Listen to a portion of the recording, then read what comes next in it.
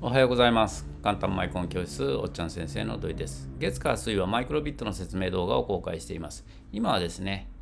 コメント欄で質問いただいたスクラッチでマクイーンを操縦したいということを受けて、それをやり直すというシリーズで今日が最終回になります。で、前回、ほぼほぼそれができているねっていうスクラッチのプログラムとマイクロビットのプログラムですね。概要欄にあります。これがスクラッチのプログラムで、これがそのマイクロビットのプログラムで、ほぼ、コアな部分はこれで提供ができているという状態で、これプログラム違うかな？間違っちゃったかな？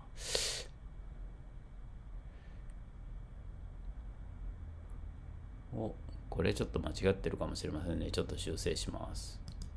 はい、リンクを確認してきました。これですね、このマイクロビットに書き込むマクイーン用のプログラムで、こんなプログラムになってます。編集画面に入りましょうか。これで、ここの部分ですよね。ラベルを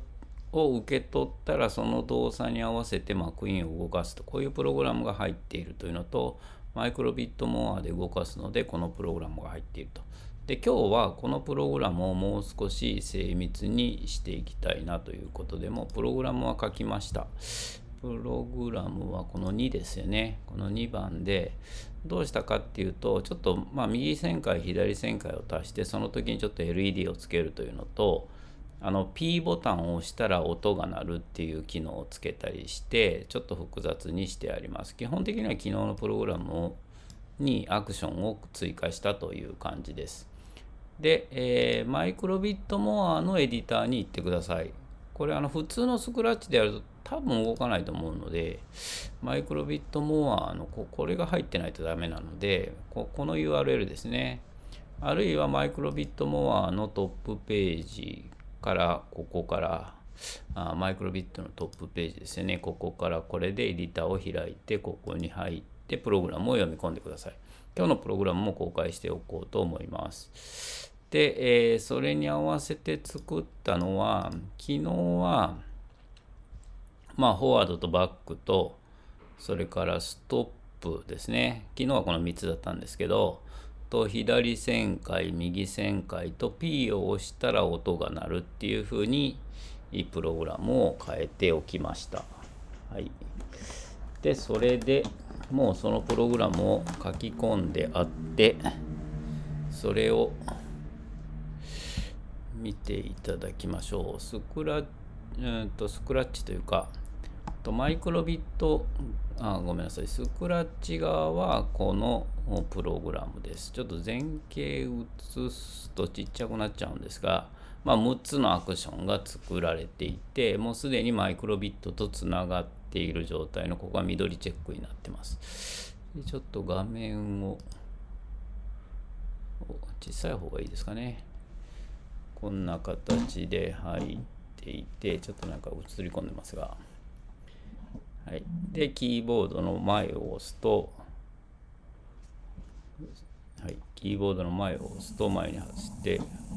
こんな感じで前と後ろで、スペースキーを押すと止まります。で、右旋回、左旋回、右旋回で、その右旋回、左旋回に合わせて LED が点滅するようにしてあります。で、P ボタンを押すと、クラクション代わりっぽい形で音が鳴るという風なプログラムにしてみました。はい。